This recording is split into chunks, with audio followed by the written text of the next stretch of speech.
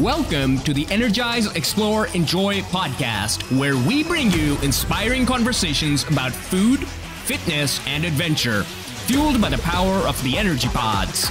Let's do this!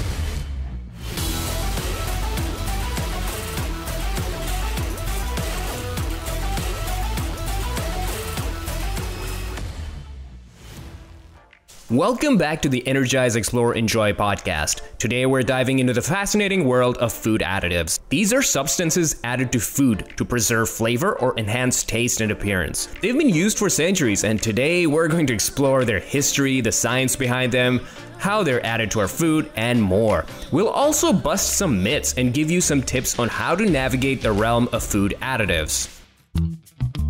Hey there, listeners. This episode is sponsored by the ever-amazing KG Food Company's Energy Pods. Are you ready for a flavor adventure? Get ready to taste white chocolate strawberry, breakfast mocha noir, and the fan favorite chocolate nova. These pods are not only delicious, but also are packed with protein, healthy fats, and minimal sugar to keep you going all day. Plus, they come with a built-in spoon for your on-the-go snacking needs. So, don't wait another minute.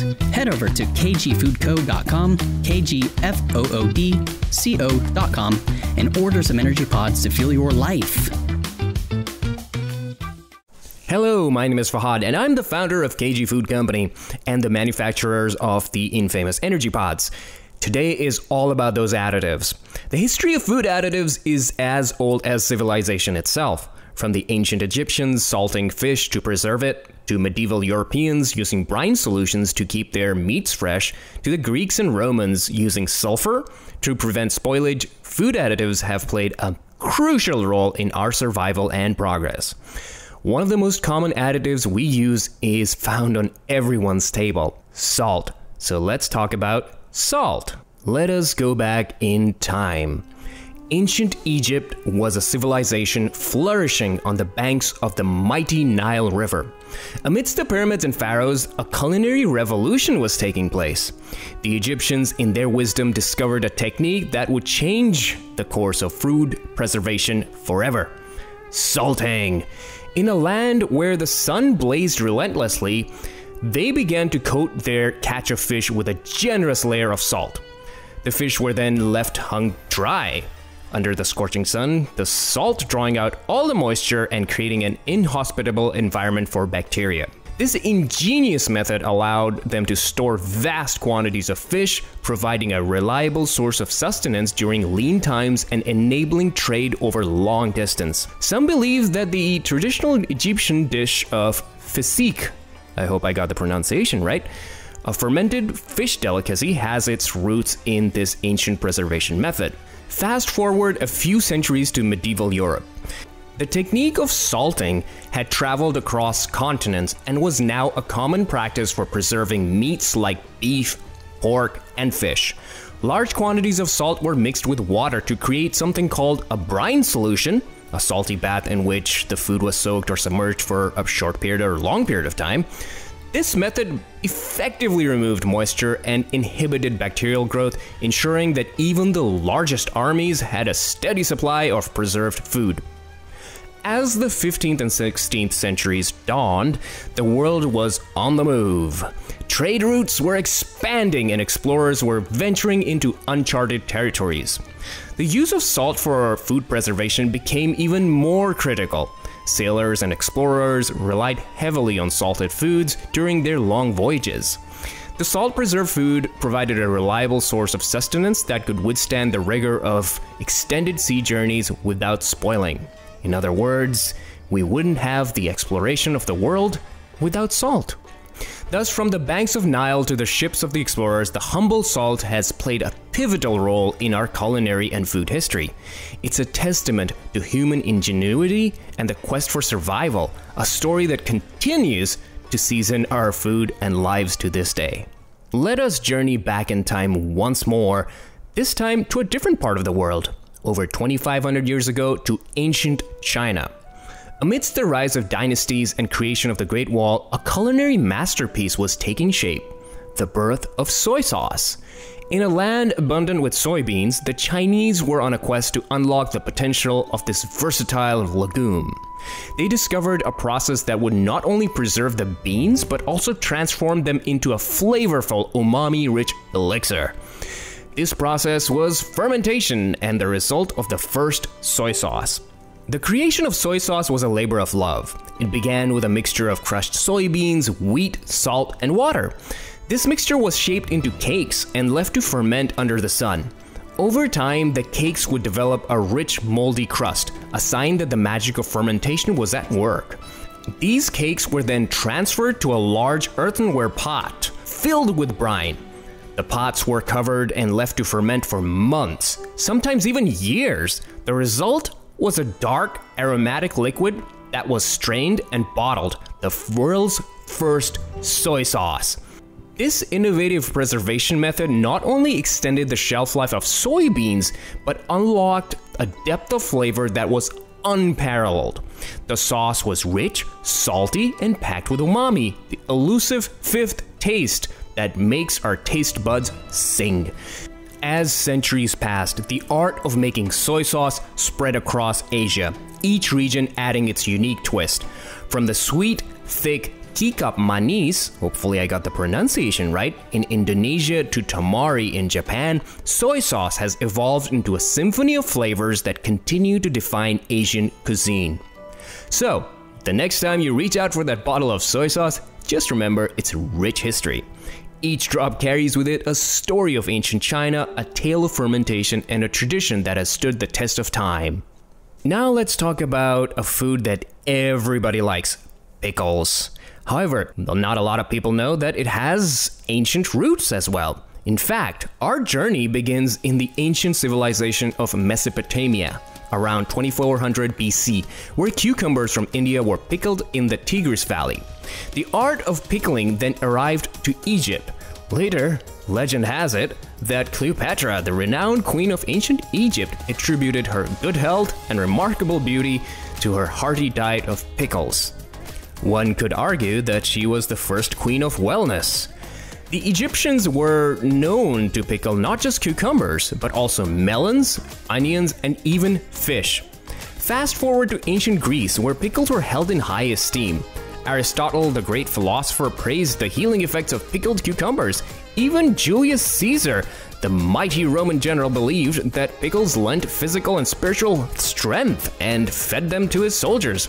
As we move into the Middle Ages, pickling continued to spread across the cultures. It became a practical necessity for sailors on long voyages, including the explorers who discovered the brave new world. The vitamin C in pickled vegetables prevented scurvy, a common affliction for sailors at that time. In the 16th century, cucumbers made their way to the Americas, where pickling became a popular food preservation method. Fast forward to the 19th and earlier 20th centuries, Jewish immigrants from Eastern Europe popularized the classic New York-style dill pickles that we know and love today. In Asia, pickling has a rich history too. In ancient India, pickling was used as a common method of preserving fruits and vegetables. In Korea, the tradition of making kimchi, a type of pickled cabbage, dates back thousands of years. Today, pickling is a global culinary phenomena with countless regional variations and techniques. Whether it's the dill pickles of America to the kimchi of Korea, the gherkins of Europe to the achar of India, pickling continues to be the beloved method of food preservation and flavor enhancement. For our next additive, let us talk about something that is extremely close to us here in Napa Valley, where our company is based. We're talking about wine. And wine has a rich history when it comes to preservation. So let us take a step back in time once more to the cradle of Western civilization, ancient Greece. Here, amidst the grandeur of the Parthenon and the wisdom of the philosophers, a culinary innovation was also taking place. The use of sulfur as a fumigant to preserve fruits and vegetables. The Greeks, known for their advancements in various fields, discovered that burning sulfur and exposing food to its fumes acted as a natural antimicrobial agent. This inhibited the growth of bacteria and fungi, the primary culprits behind food spoilage, thereby preserving the quality and freshness of the food. The baton of sulfur preservation was then passed to the Romans, who, with their love for wine, recognized the benefits of sulfur in preserving this cherished beverage. They used sulfur candles or sulfur-rich minerals, such as sulfur dioxide releasing rocks, to treat wine barrels. This innovative technique prevented spoilage and ensured that the Romans could enjoy their wine at the finest. As the Roman Empire fell and the Middle Ages dawned, the knowledge of using sulfur compounds for food preservation were kept alive by monastic orders in Europe. These monks, in their secluded monasteries, continued the tradition of using sulfur compounds in winemaking and food preservation, a testament to the enduring legacy of this preserving technique. The Renaissance was a period of renewed scientific inquiry and discovery, brought a greater focus on understanding the nature of substances. This era saw advancements in chemistry and a more systematic approach to winemaking. Winemakers and scholars began to recognize the specific role of sulfur dioxide in wine preservation, marking a significant milestone in the history of food preservation. In the 16th century, Italian physician and naturalist Andrea Bacci published a treatise on winemaking titled De Naturale Vinorum Historia. Hopefully I got it right. In this seminal work, Bacci highlighted the importance of sulfur dioxide in winemaking. He detailed its ability to prevent spoilage and preserve wine quality, recommending the addition of sulfur compounds to wine barrels to protect against microbial contamination and oxidation. Fast forward to the 19th century, the use of sulfur dioxide expanded beyond winemaking. It was recognized as an effective preservative for a wide range of food products. Sulfur dioxide prevented discoloration and bacterial growth in dried fruits such as apricots, raisins, and prunes, ensuring these fruits could be enjoyed long after their harvest. Sulfur dioxide was used in various forms, such as sulfur dioxide gas, sulfuric acid, and sulfides. It was employed in food processing and storage to prevent spoilage, control enzymatic browning, and extend the shelf life of perishable goods. Today, the legacy of sulfur dioxide continues. It remains a vital tool in food preservation, a testament to our history, our ancestors, and our quest to preserving the bounties of nature. Now for the next evolution in food preservation. It's not really per se an additive, but I think that it combines a lot of additives together, and you'll find out in just a moment what I'm talking about. But before I reveal it, let's set the stage. Imagine the world in the 18th century, a time of exploration and scientific discovery. After all, we just came out of the Renaissance. Amidst this backdrop of changes and progress, a great culinary revolution was brewing in the heart of France. The protagonist of our story is Nicolas Appert, a French confectioner and chef who was about to make a groundbreaking observation that would forever change the way we preserve food. Appert noticed that food stored in sealed glass bottles, when subjected to heat, would remain preserved for extended periods of time. This was a revelation, a spark that ignited a passion within him to solve the age-old problem of food spoilage. Now, you also have to realize in the background, a lot of things were happening. The world was getting closer. We were discovering, and there was warfare going on at the same time, so the need was really dire. The French army needed long-lasting provisions for their campaigns, and Appert's discovery was just promising solution. Driven by his desire to serve his country and his relentless curiosity, he dedicated himself to experimenting with preservation techniques. His kitchen became a laboratory, like all kitchens can, a place of relentless trial and error, and he sought to perfect this method. After years of painstaking research, in 1809, Appert presented his innovative method to the French government. This technique, known as appertization or appertizing, was a game changer, though it does not really have any connection with, appetizers. Appert's method was simple yet ingenious. He sealed food in glass jars with cork stoppers, which were then immersed in boiling water. This process heated and sterilized the contents, killing any spoilage causing bacteria and molds. The jars were then tightly sealed with wax or resin to create an airtight environment, effectively preserving the food inside. News of Appert's discovery spread like wildfire, sparking a revolution in food preservation. His technique, combined with existing methods such as using sulfur and salting, was a beacon of progress in the world where food spoilage was a constant challenge. But the story doesn't end there. Appert's technique was later refined and adapted by others, included Peter Durand, an English merchant, and Durand basically replaced Appert's glass jar with tin-plated iron cans, a modification that was more durable and easier to transport. This innovation led to the birth of what we call canning today. So the next time you go to a grocery store and look at a can of food, just remember the fascinating journey of canning, from a humble kitchen in France to your pantry today. Quite a bit of a legacy there, isn't it? Now that we've put a can on that topic, let's talk about something that is basically in every household. It's right next to salt, basically, when it comes to preservation, and has played a huge role in our entire human history. But just as with our previous methods of preservation, let's go back in time once more, to a time when ancient civilizations like the Egyptians and Persians were laying the foundations of society as we know it. Amidst their many contributions to human progress, one discovery really stood out: the preservative properties of sugar.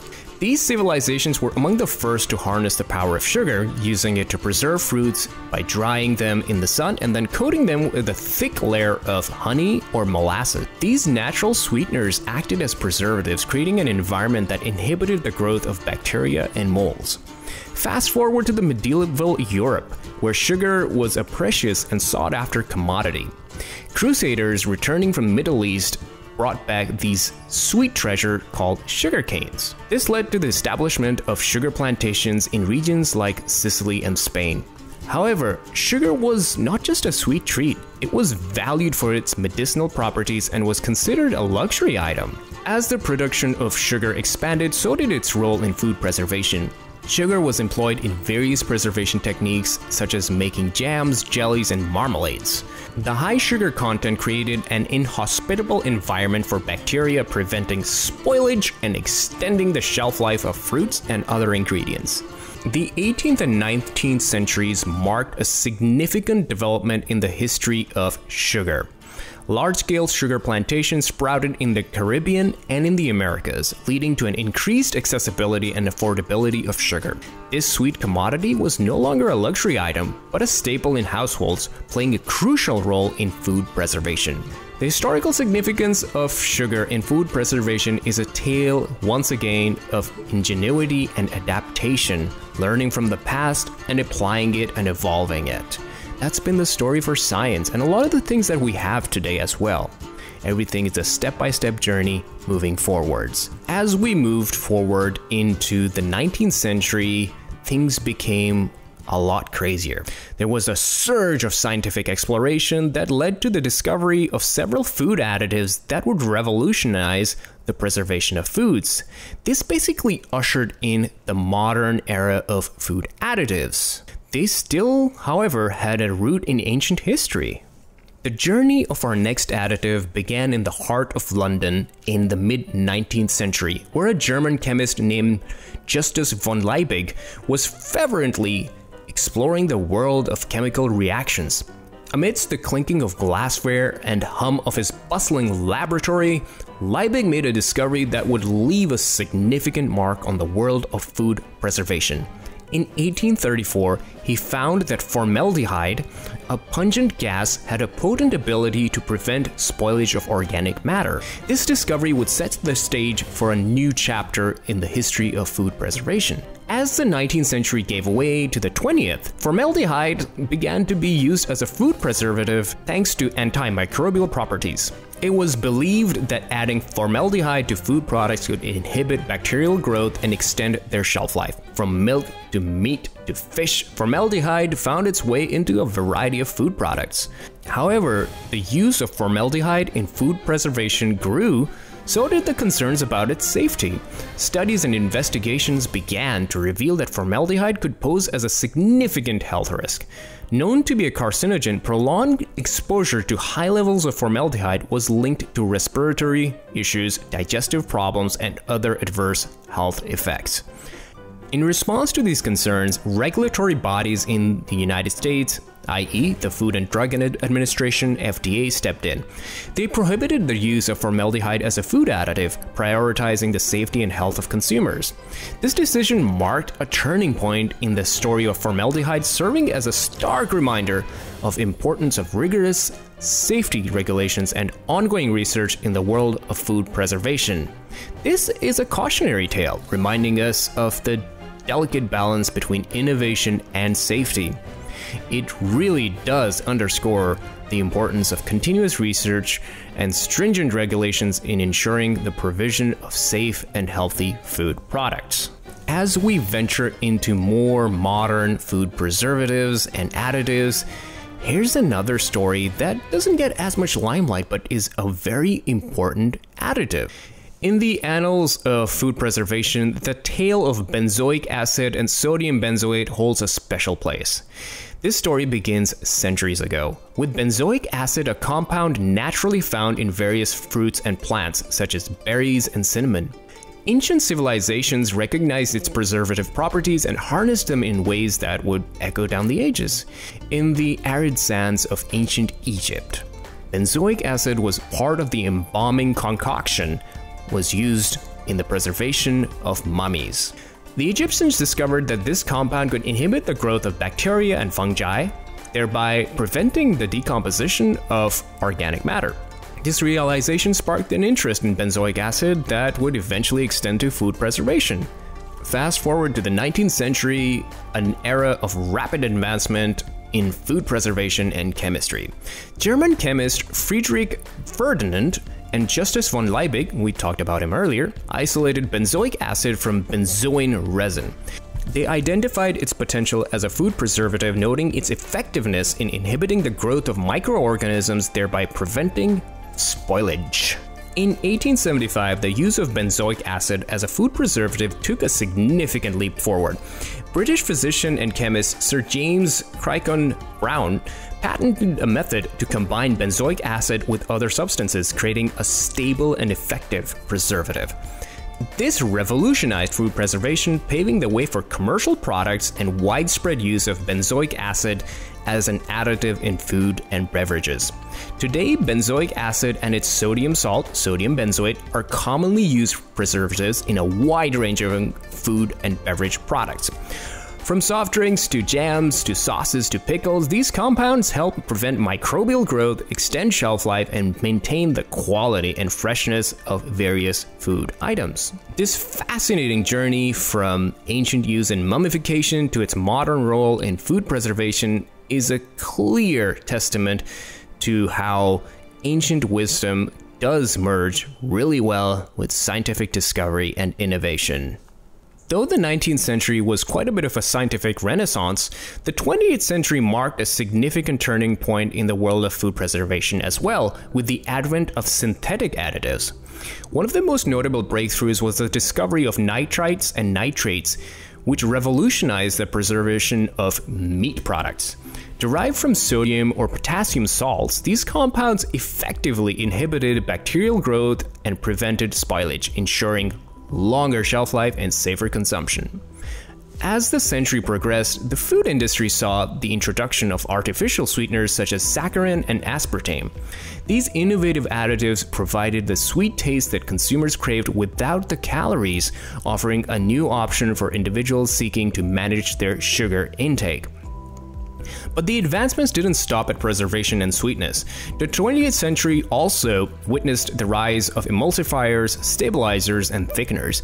Additives such as lecithins and xanthan gum found their way into a wide variety of processed foods, enhancing texture, improving consistency, and ensuring a desired mouthfeel. You know what they say, the customer's always right. As we transitioned into the 21st century, food science continued to push the boundaries. Natural antioxidants such as vitamin E and rosemary extract gained popularity. Their ability to prevent oxidation and extend shelf life of the product without compromising flavor or quality made them highly sought after by the food manufacturers. Simultaneously, a shift in the consumers also took place. People became more aware of the ingredients in their food, leading to a demand for clean label alternatives. This shift encouraged the development of natural preservatives like acetic acid, citric acid, and various plant extracts. Derived from natural sources, these substances offered a viable solution for those seeking additives with a shorter and more recognizable ingredient list. We are really at the starting point, and there is a huge rise in exploration and innovation with additives such as encapsulated flavors, modified starches, and even edible films. These cutting-edge additives opened up a frontier of culinary creativity, enabling chefs and food scientists to create mind-boggling taste experiences and visually stunning presentations. So the journey is continuing, and additives and preservatives have been part of our history since we can remember it. Hey listeners, before we jump back into our fascinating conversation, let's take a moment to appreciate the delicious goodness of KG Food Company's energy pods. These delightful pods come in a variety of amazing flavors, like white chocolate strawberry, breakfast mocha noir, and the ever-popular Chocolates Nova. And they're not just tasty, they're also packed with protein, healthy fats, and minimal sugar to keep you fueled throughout the day. Perfect for when you're on the go, these energy pods even come with a built-in spoon for your convenience. So, go ahead and treat yourself to these mouth-watering pods that'll make your taste buds dance. Visit kgfoodco.com, kgfoodco.com to grab your favorite flavors. And now, let's get back to our inspiring guest. Now that we have ventured into the history of food additives, we can move on and talk about the different types of additives you will find on a food product.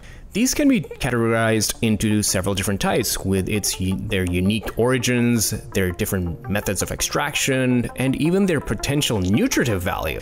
Let's start with preservatives. These are used to prevent food spoilage from bacteria, molds, fungi, and yeast. For instance, ascorbic acid, also known as vitamin C, naturally found in fruits and vegetables like oranges and bell peppers. It is extracted through a fermentation process, and besides its preserving properties, it is a well-known antioxidant. Citric acid is also another preservative and is derived from citrus fruits like lemons and limes, and it's obtained through fermentation process using the mold Aspergillus niger. Hopefully I got that right. Sodium nitrate, often used in cured meats, is found naturally in leafy green vegetables, but the version used in food preservation is typically synthesized in a lab.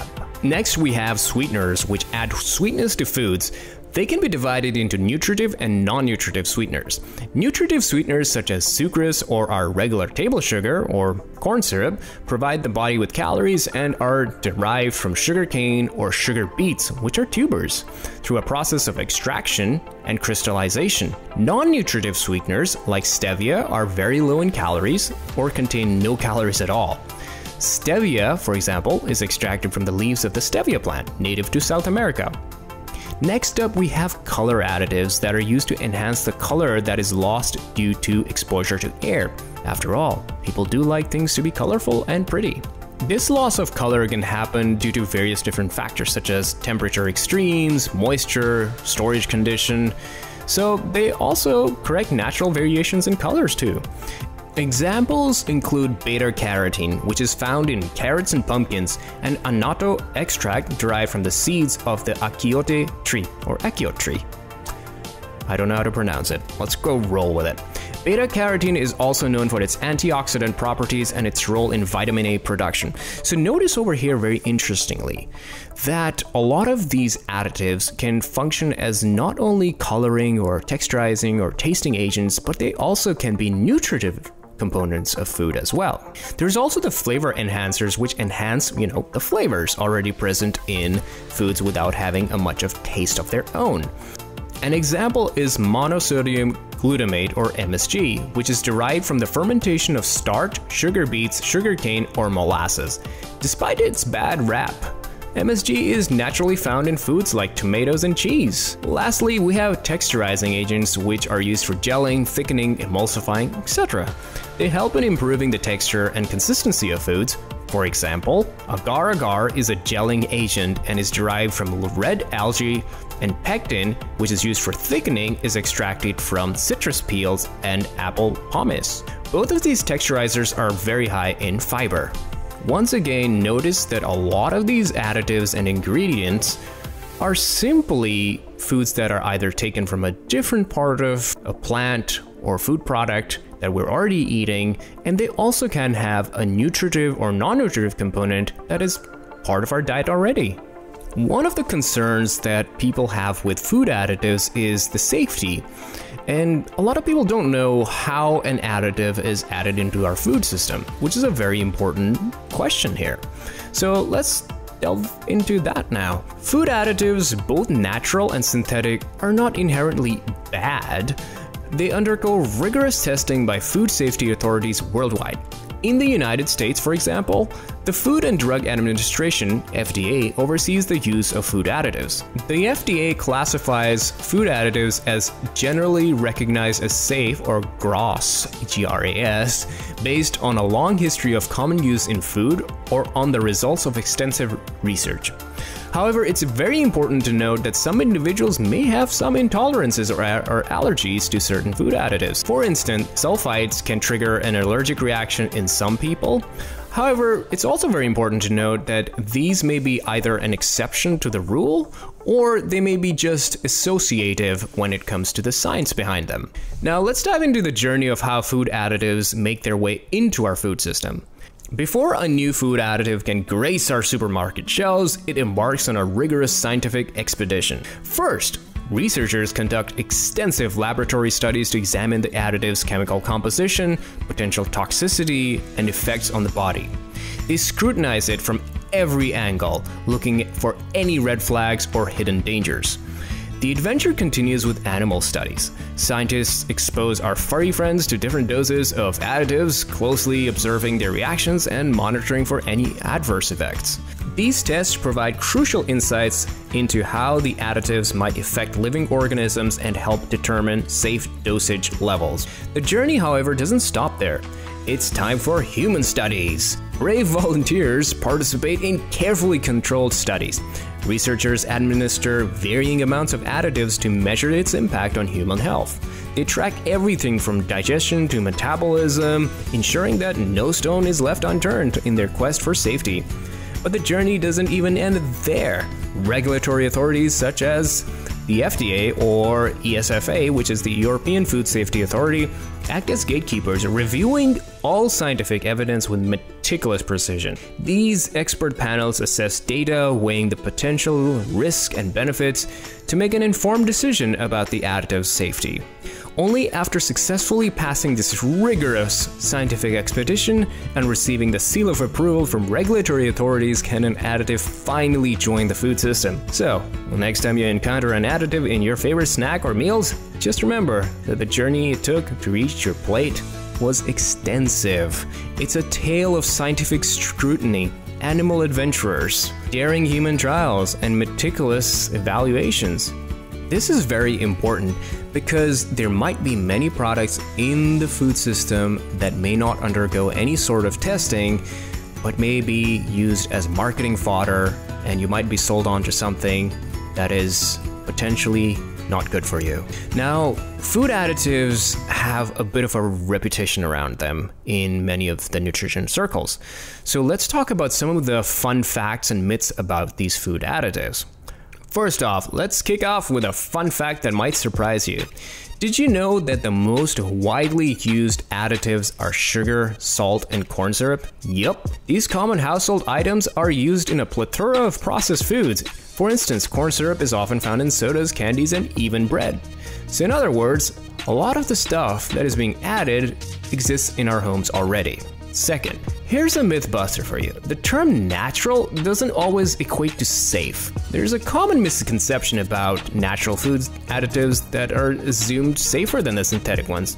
However, remember that many substances that naturally occur may be toxic or can cause allergies. For example, Certain types of mushrooms are natural but can be deadly if consumed. Now let's talk about MSG and the infamous Chinese restaurant syndrome. This term was coined in the 1960s and has since been associated with symptoms like headaches and dizziness. However, numerous studies have found no conclusive evidence linking MSG to these reported symptoms. The perception of MSG sensitivity may be influenced by other factors, such as, placebo effect. MSG is often used in savory dishes like soups and processed meats to enhance their flavor. Next, have you ever wondered what those mysterious E numbers on food labels are? Well, E numbers are simply codes assigned to food additives by the European Union. They indicate that the additive has been approved for use in food and has undergone safety assessments. For example, E300 is a number or an E number for ascorbic acid or simply vitamin C, which is found in fruits and vegetables. Here's a colorful fact for you. Some natural food colorings might really surprise you. For example, the vibrant red color of some candies or beverages may come from crushed insects called cochineal beetles, which produce a red pigment called carmine. It's a testament to the variety of sources that can be used for natural coloring.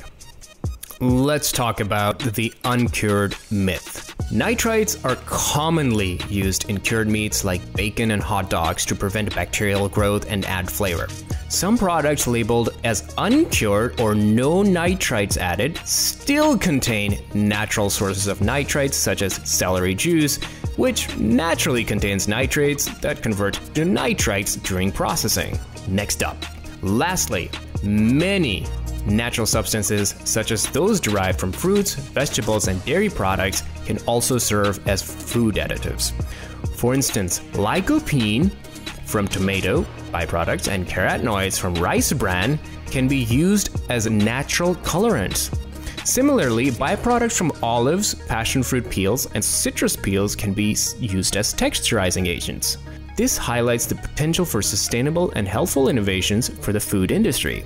Another example is pectin, which is derived from citrus peels and is used as a gelling agent in jams and jellies. Navigating this plethora of chemistry can be really daunting. However, we can give you some practical tips for navigating these waters. So let's dive into some practical tips. Remember, knowledge is power, and understanding what these additives are and why they're used can help you make very informed choices. So here's some handy tips that will guide you on your food journey. First and foremost, become a label detective. Reading food labels is a crucial step in understanding what's in your food. Look for additives in the ingredient list. If you stumble upon an additive that sounds like it's straight out of a chemistry textbook, don't panic. Take a moment to research it and understand its purpose. You could even go to the FDA's website and you can find a plethora of science that will back up or show what kind of studies have been done on it. Extensive studies have been done on it. For example, if you see ascorbic acid on a label, a quick search will reveal that it's just another name for vitamin C, once again found in fruits and vegetables, and can prevent scurvy. Next, let's debunk the natural is always better myth. As we discussed earlier, the safety of an additive is determined by its conditions of use, not by whether it is natural or artificial. For instance, botulinum toxin is a naturally occurring substance, but it's also one of the most poisonous substances known to man. Third, be aware of your body and its sensitivities. Some people may have some intolerances or allergies to certain food additives. If you notice a pattern of symptoms after eating certain foods, it might be worth talking to a healthcare provider or dietitian. For example, some people may experience headaches or stomach discomfort after consuming foods with MSG. Lastly, stay informed and curious. Food science is a rapidly evolving field. New research is always emerging, and regulations can change. Stay informed about the latest findings to make the best decision for your health. Subscribe to a reputable health and nutrition newsletter. Follow trusted sources on social media, or listen to podcasts like this one to keep up with the latest in the food science. And there you have it. In conclusion, food additives are a diverse group of substances with a range of functions, from preserving food to enhancing its taste and appearance.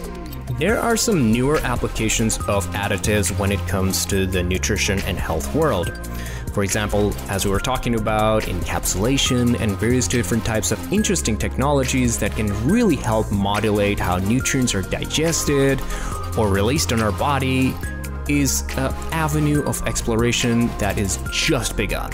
As always, it's very important to make informed decisions and choices while consulting with your healthcare provider if you have any concerns about your diet. And that's all for today's episode. Knowledge is power, and understanding what's in our food can help us make better decisions. Thank you for being on this podcast with me. Now that the episode is over, join us next week where we talk to Kevin. He's one of our vendors for Energy Pods, actually our first ever vendor, and he has some amazing stories to share with us.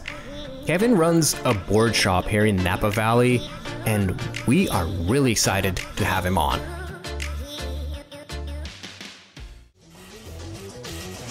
Thank you for listening to our podcast. If you enjoyed today's episode, please rate, review, and subscribe to our Energize, Explore, Enjoy podcast on your favorite podcasting platform.